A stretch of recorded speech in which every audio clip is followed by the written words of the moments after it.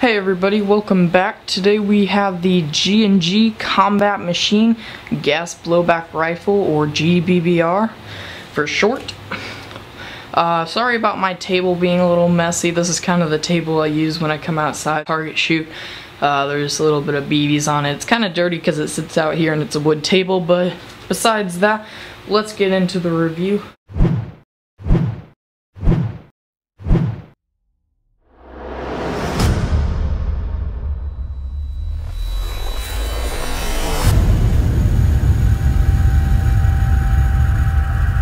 Okay, so the G&G Combat Machine is a great gun for starters and kind of mid-experienced players.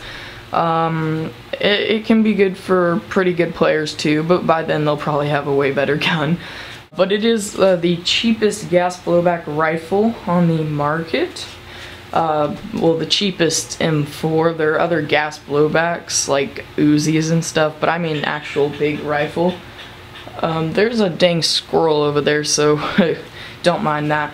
But let's get into the box. Okay, the box is pretty nice actually. I don't have any complaints there. It looks pretty nice.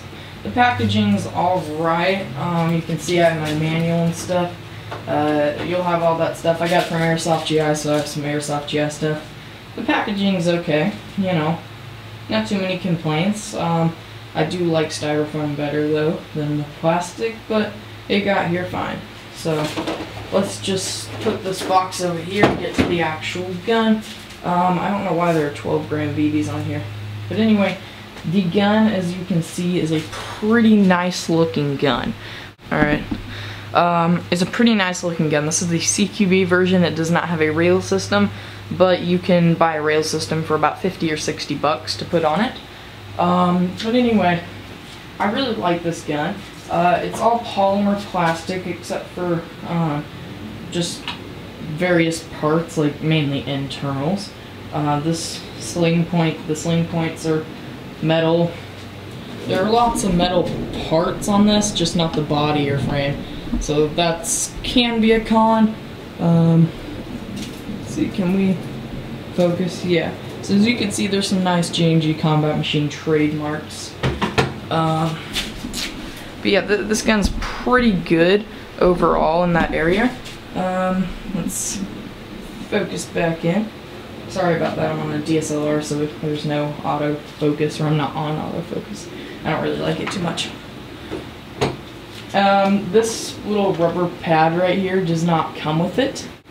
This comes with, it just comes by itself. It doesn't come with anything.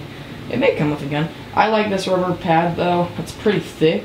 I would suggest getting it because the back end of the actual stock on this is pretty rough. But let's just go from the back to the front. I kind of like doing it that way. So you have a 6-position stock. It's pretty nice. I'm probably not going to get all the positions in there. No, I epically failed. That was only like 3. But it is a 6-position. I usually keep it on about 5 or 6. That's what I like to keep it on. There's a metal sling point right here. Yeah, there's a metal sling point right there, and also another metal sling point right here. Now, this gun is mainly constructed of polymer, that, like I said, so the upper and lower receiver are polymer. Now when you're shooting this, real quick, just make sure to load around into the chamber by pulling this back, which will release the dust cover. As you can see here, you have your hop-up unit. Let's see, can you see that pretty good? Yeah, right here is your hop-up unit. So yeah, it works pretty good. It's kind of stiff though, so it's good for small adjustments. Let's go ahead and put that dust cover on. It makes a pretty good sound, like a metal clank sound when you pull it back with the dust cover on. So yeah, it's pretty cool. You just got your spring detentioner right over here. Right here. But yeah, I really like this. The trademarks look pretty cool. Yeah, the fire selects, of course, M4 fire select. It's, let's see, it's not ambidextrous. So lefties, you may have a problem there. but it's a 180 degree. I don't really like that too much. I love the fire select on the scars, like the classic Army scar, because it's only a 90 degree turn. But yeah, so this is a pretty cool gun. There is no bolt catch, which kind of a little bit upset about, but that's fine. You get up here, you got your plastic handguard. It's pretty good constructed though. This is pretty thick plastic. You can't like bend the mag well or anything. It's really good. Right here, you have a metal outer barrel, and then you also have your metal inner barrel.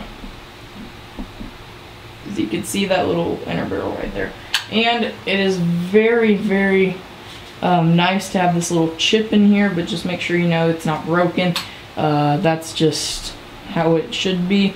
I believe real guns have that. And so you got your other front sling point, which I don't use because I use a 1-point sling. So yeah, I really like this gun. The magazine, I just want to go over the mag real quick. It's a really nice mag, metal, of course. The only thing that's weird is the gas goes right here instead of in the bottom like most ones. And don't try to load the gas in here, because that's not where it goes. It goes in the side, so just hold the mag like this, have your gas can upside down, that's how you need to load it. And then use your speed loader or whatever kind of loader. If you want to hand do it, that would be terrible though. So I would get a speed loader and just load it in here. Make sure to use high quality BBs, because I use some terrible Crossman BBs, and just want to say I had to send the mag back so they could fix it. So use high quality BBs. I prefer to use Elite Force or Matrix. Evic.com, their Matrix BBs are actually on sale, so that's pretty nice. I wish Elite Force BBs would be on sale. But yeah, so the mag's really cool. Now, I do not have a chronograph, which I want one, so I can do some shooting tests. But whenever I get one, I will definitely do those tests. But I'm going to go from what the website says, and it shoots about 350 to 370 FPS.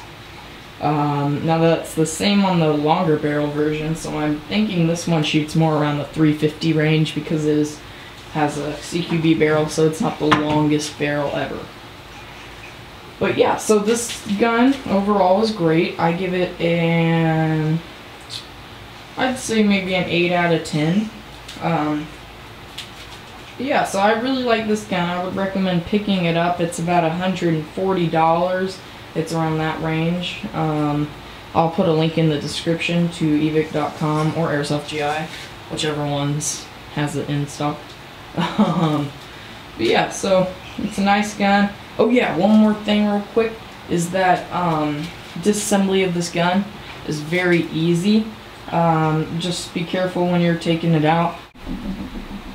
You need to pull this little thing out. I'm not going to take it apart right now, but I do know how to. Just pull that little point thing out, and then this. I have them actually switched.